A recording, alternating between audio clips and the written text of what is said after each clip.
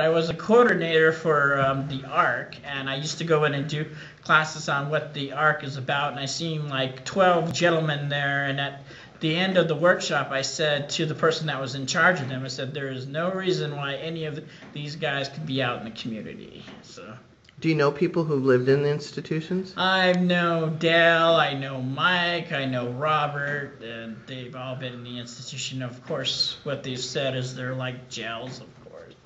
Yeah. So.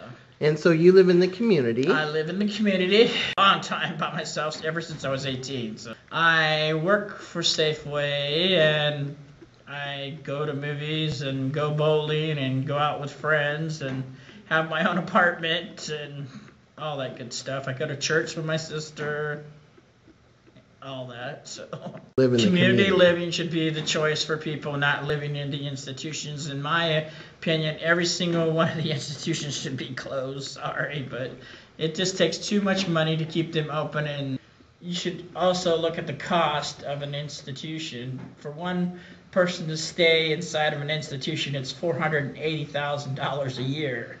To keep Fircrest open for 1 year is $600 million. That's a lot of money. So if they could close those, that would be the money right there. You know, you wouldn't have to go anywhere else. So.